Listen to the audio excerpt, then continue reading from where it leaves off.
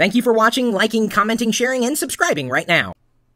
I've requested that you pass along any cool web resources that you might find. I may not have heard about them, as is the case for the one I'm about to show you. And lucky for me, Matt Smith was paying attention. He said, hey, I thought I'd pass along this tool for creating tilt-shift images online. It's really incredible. You can upload an image up to a certain size to the service, and it makes the objects in the photo appear miniature. Of course, certain photos work better than others. I've got a couple that I've saved to my desktop just to give it a shot. The website is called Tilt Shift Maker. You don't need to register, as a matter of fact. The photos that I'm going to try to use with this are one of them. I took this photo last night at a place that I eat sushi, and it's a caterpillar roll. See, it's a little caterpillar. It's kind of neat.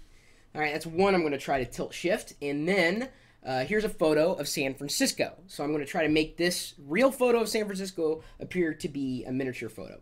So we're going to choose a photo to upload, go to the desktop, and now we're going to select, let's go with a caterpillar first. And then, of course, we can browse for a photo on the web. Press the upload picture. Give it a couple of seconds. Now we have the original photo here and the tilt shift preview here. We can give it the focus size and the band. See, let me just scroll in here. So I can choose the band that's going to be in focus. I'm going to choose the head to be in focus and choose a wider focus size or a narrower focus size. I'm going to go with somewhere right in the middle. We're going to choose to enhance colors. Preview. And then over here, we've got the finished image. Now, I don't know if you're able to detect, but the face here is a lot sharper than the tail. The tail is really blurry. Even that far away, I think you're able to tell that. So that's going to be the final image. So I'm ready to go. Get full size. Click here to download your image.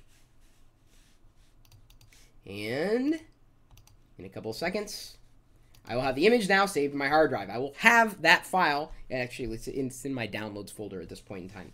So we've done that. We can choose to upload another photo. Let's choose a file. And go and let's use the city one. Let's see how well this works. Upload the picture. Now this photo I think is it's a little bigger, so it may take a few more seconds to actually upload. Oh, I guess it didn't take that long at all. And dang, that really worked well, like astoundingly well. Okay, I'm not even going to really tweak this too much.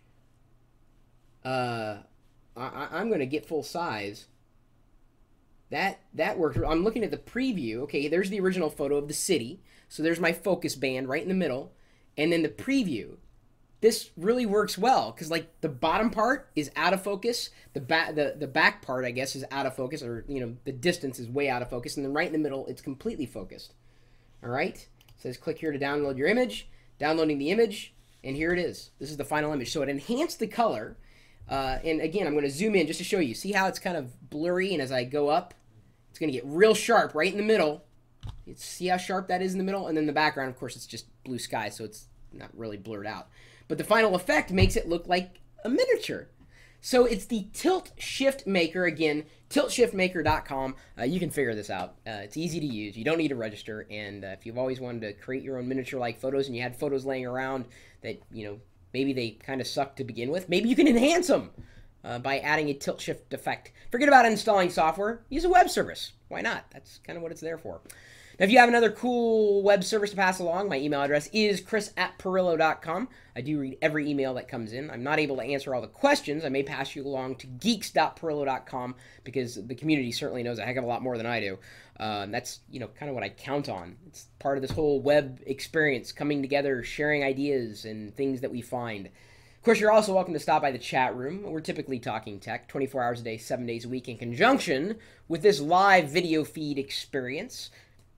All you got to do is stop by. Oh, where? live.pirillo.com. Will you later.